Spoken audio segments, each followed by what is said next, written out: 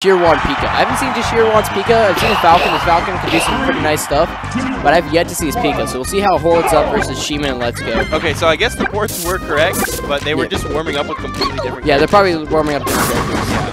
Sometimes I find it better to warm up with Fox than with my other character. Oh wow, that was a really nice up B. Yeah. Out of the up tilt from Puff. That was a very conscious, smart decision.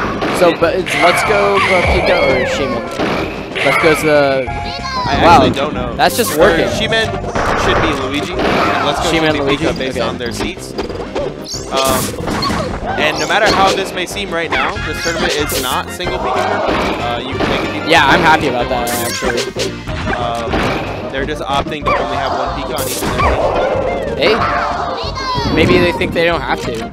Maybe they think they don't even have to go Pika because this is like a waterfall bracket, so no matter how bad you do in placement pools, if you're good enough, you can still go to D1. Well, I think this is just round robin pools into a bracket. I don't think. Is it really? I don't think there's divisions. There's no waterfall? I don't think so. I thought there was waterfall. That'd be pretty crazy because doubles only finishes. Yeah, there's no way because doubles only finishes. That was a really nice edge guard by CTG. He just double edge guarded both of them. Yeah, and I was just about to point out that blue team had the lead, but now. That's how it can turn in this in like a lot of matchups involving like one-hit wonders like Puff and Luigi. Oh man, CTG is really good at playing around and target switching. Like target switch is one of the more like undervalued like aspects of teams. Being able to switch off your current target and move to another, like with speed, and being able to give up on the opponent you're trying to attack at the moment.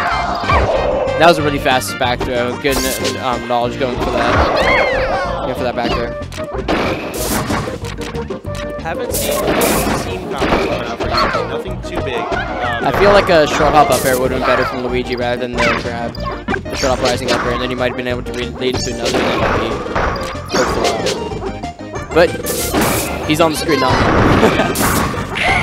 Oh my god. That's one thing about Puff. Puff can spam rest a lot more than she can in singles, just because her teammates always there to help out. As long as you have a good teammate playing support, it's always helping you out. And Puff can do a lot of damage output. Yeah, Puff can do a massive amount of damage. Like really fast. That was a nice grab punish. Yeah. Oh no. Just grabbing everybody. And then she tried to taunt cancel. What a nerd. Good DI. That's a really good DI, yeah. Luigi's still living but barely. Both blue team on their last stock. Pikachu's still alive. Luigi trying to put this work at the ledge to assist his teammate in recovery, but it's looking rough for blue team. Both of them are on Oh my god, what a nerd. You don't do that. Don't do that, please.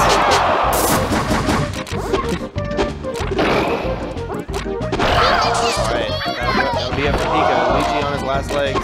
Yeah. Any grab at this point, but he gets if he can make it back, it's going to be a miracle. If he can make it back from this. Well, this could be okay, could have possibly set up to be a KO, and then it's just a 1v1 where... Dude, come on, stop taunting. If you lose, you're going to look like an idiot. Oh my god, never mind.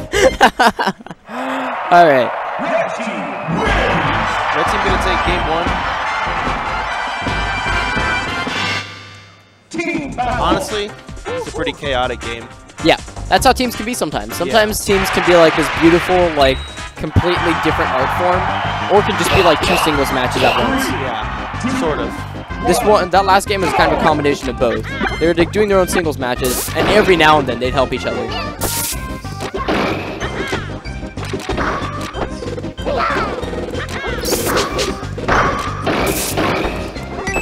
Oh man, went a little greedy with that B right there. Should have gone for probably a down B just to get the percent. Oh my god. I can't believe that connected actually. Yeah, like grab punish again. Yeah, we're gonna make that. Man, he's going for a little too much mileage on all of his conversions, Luigi. Yeah. He's not really able to convert all of his moves into as much as he would like to think.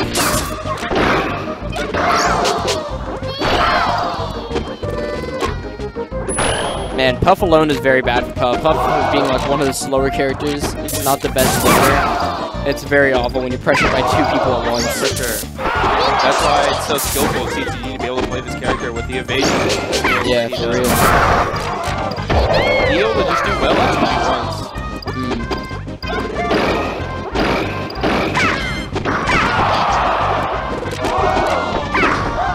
Alright, back throw kill. Yeah, the first stock of Luigi. CTG still hanging on to his first stock. Yeah. Yeah, up air to choke, yeah. That was really nice decision by the Pika to go for Thunder to assure the kill. That was very smart, like good reaction time and awareness. Pivot double jump back air. Alright. This is when CTG starts to need to keep doing what he was doing. He needs to like come down with a lot safer aerials. He got like he tried to bury him coming back. Yeah, he got caught in like a 4-2-1 over there on the left ledge, and his teammate was just nowhere to be found. Yeah. That's what I would like to see a lot more of is throw combos into actual attacks. So like when Luigi was holding him right there, instead of just throwing him almost immediately, he should have waited for Pika to set him up so he can either up smash him out of the throw or back air him. I agree. Because that would have assured the kill rather than getting it this late in. This is when I feel like you have to practice with your partner so you guys know what you each have to go for. Other than that, teaming with anyone usually works. Here's Puff in that 2v1 again, and even just taking a few hits. Oh, nice. Even if you're not getting a kill on Puff in a 2v1, just hitting her once, twice is a big deal because of how early she can die. Even sending her off stage is a big deal. It takes her quite a while to get back, so it makes it really easy to divide and conquer. Like, just take care of the other teammate. That's why as a teammate to Puff, you really need to be babysitting a lot of the time, more than you think. That's definitely one of Puff's biggest cruxes in doubles. Her speed and ability to help her partner. That goes for Puff in all Smash games, actually.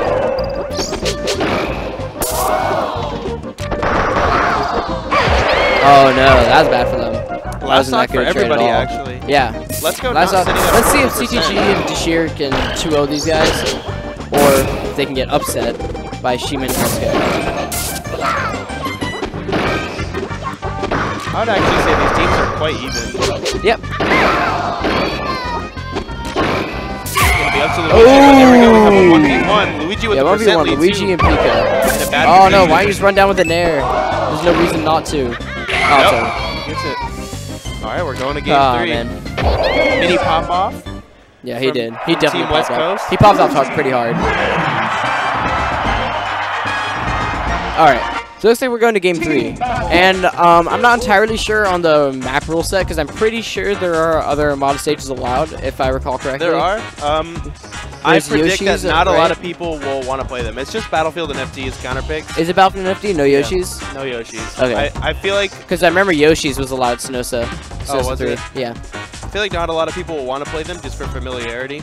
Well, it's not the full Yoshi stage. It's the without the clouds. Well, I meant Battlefield and FD at this tournament. Like, I feel like we won't see it counterpicked very often. Yeah. More often than not, we will see all 3 games played on Dreamland, just because that's what people are used to at this point. We haven't seen high-level doubles happen on Battlefield and FD. Although, I feel like I do want to. I'm not gonna lie. I feel like a lot of people want to play it, but they just but then they don't want to risk losing the tournament to unfamiliarity. Yeah. Because not a lot of people have the EverDrive to practice on. Alright, anyways, getting into game 3, no character swaps. So it looks like they're still confident in their ability to perform in this team. But it looks like Shihman and LETSGO are starting to figure him out quite a bit more. They're figuring that they can just send Puff off stage and focus on the rat. Yeah. Because that is definitely the strategy when facing against Puff. And right now, look at that. Look at this broken character. You see that? He just like up aired him like 4 times. And CTG was out of jumps and just down aired him.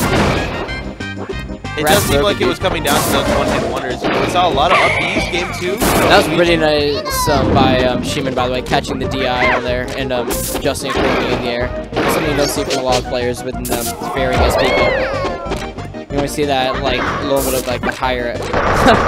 I think he wanted down B. I don't with his own teammate. Alright, and now blue team is split up, which is really bad for them. Yeah, you see that? When they're split up, that's what happens. Yeah. It's a bunch of 1v1s, and CTG and Dishier won much better 1v1s than Shihman and LETSGO. One could argue Shihman and Dishier are on the same level, but I feel like CTG's on level with these guys. Yeah, and it helps that he's actually playing his main too. And even if blue team are playing their main, and Dishier remains Falcon. Yeah, and I mean, at least the Pikas are playing the best character in the game. Yeah. Oh man, rest. No team combo there again. Yeah. He could have just rested to build up percent while being thrown, and even if he didn't break out of the throw, he still could have thrown him for extra percent. Sheridan just dropping us off some water bottles. Very nice of him. I don't know how Luigi was able to shield that F smash in time. Despite how fast he lost all of his first stocks, Dishier was doing a great job of holding on to this one. Yeah, not even taking a lot of damage. But as we say that, still he's getting a little. It's not that bad percent. He's getting given the razzle dazzle right now. There it is. Yeah, he's pretty upset. You can see him shaking. So now after he takes this stock, one stock each. It's just crazy. Blue team really picked it up in these last 2 games. Like the last game was close. He ended up winning a 2v1, but this game is just they were all in. Yeah. It's definitely a condition when you do really well the first game and then barely lose the second game and you just can't shake it off. You just can't let yourself go. Like, I can't believe I lost. Like, oh my god! And he still finds that would have been insane. A shield break on CTG would have been nuts. Looking rough for the Texans right now. Aw.